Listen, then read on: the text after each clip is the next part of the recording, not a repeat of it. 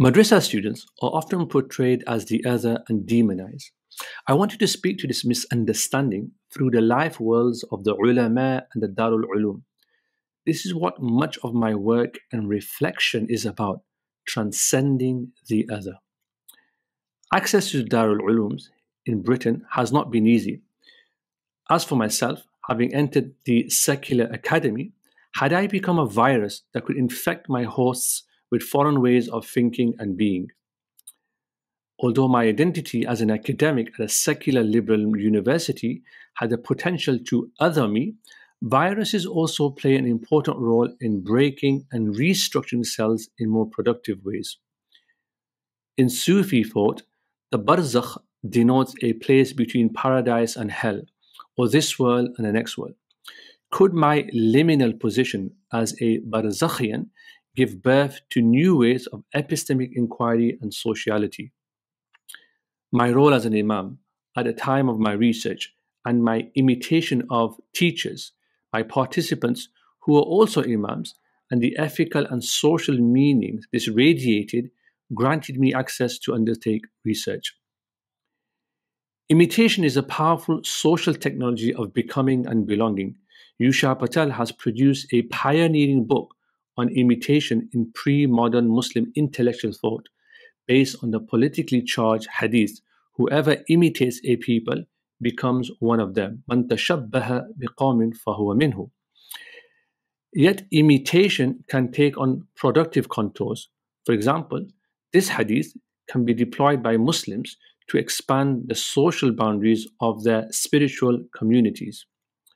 For example, Muslim scholars write of the positive potential of imitation. Shah Waliullah, for example, wrote that fasting is like imitating the angelic realm, كَتَشَبُّهْ بِالْمَلَكُوت. Ibn Arabi before him envisioned fasting as a way to imitate God's self-sufficiency. For them, and for my teachers, the Imam is a preeminent object of ethical imitation. The congregational prayer symbolizes transcendence of difference with social inclusion at its heart, where hermaphrodites, for example, are granted a space to pray. This ritual act, though an individual obligation to God, also emphasizes a horizontal form of inclusion and ethical philosophy in and among others. Alongside being what I would term an imitatio imam, I maintain a sociality of companionship, what we say or refer to as suhbah, with my teachers. One must fully embody prophetic guidance through pious others to intuit its wisdom. What our project on researching imams in Britain and what madrasas expect their graduates to embody is a selfless service, khidmah to society, since a virtue-based society will be led and populated by those who have also perfected their own characters. Imams ought to be the most visible embodiment of this vision. It was this imitation of fellow imams and the ethical meaning it embodied, I argue, that inscribed sameness on my identity in researching a madrasa in Britain.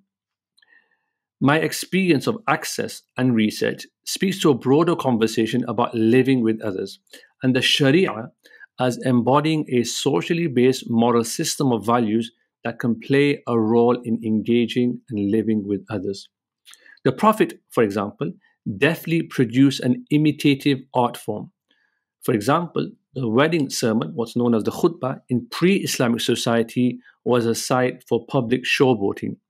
Yet it served a positive function of publicly announcing the coming together of two people. In other words, it served a beneficial civilizational purpose, what's known as maslahah. The prophets then imitated a practice while coloring it with a theological moral hue by emphasizing an awareness of God, the supreme other, over and above oneself, and in doing so kept the original act while changing its negative attribute into a positive one. Both the spiritual and legal tradition of Islam, then, provide a reservoir to replenish ways of living where Muslim political theology is no longer the de facto state of affairs.